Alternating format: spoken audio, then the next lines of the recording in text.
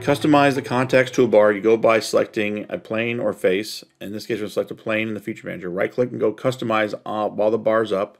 And this one's for the Feature Manager. So you go through the commands menu will appear, and all you do is drag and drop the different commands you want to add to the toolbar. And just go to whichever feature or command menu you want to use, even flyouts. Once you're done customizing, hit OK, and then when you access toolbar, they'll be in the bottom row. There's a second context toolbar in the graphics area. By selecting a face, it'll bring up the toolbar, go right click, customize. And much the same process, you just go ahead and drag and drop the commands you want to add to this context toolbar.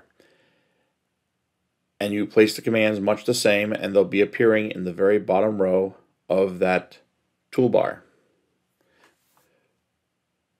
Once you finish customization, just go ahead and hit OK, and everything will be added. And then once again, you make a selection of face, and there your commands are easy to access the same way. The context toolbar is also available in assemblies.